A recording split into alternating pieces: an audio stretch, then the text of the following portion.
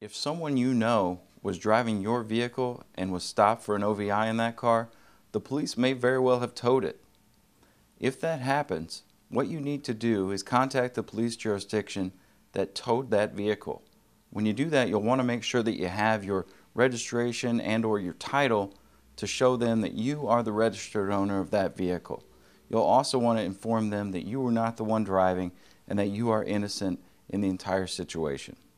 If the police will not give you your car back at that point, we at the law offices of Stephen R. Adams have the ability to file a motion with the court that is handling the underlying DUI.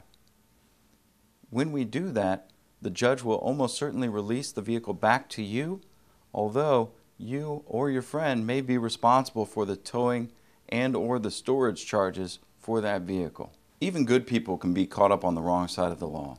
You or your family member has never been in this situation before. We're in this situation every day.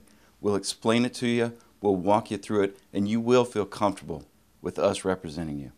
So if you're stopped by the man, call the man.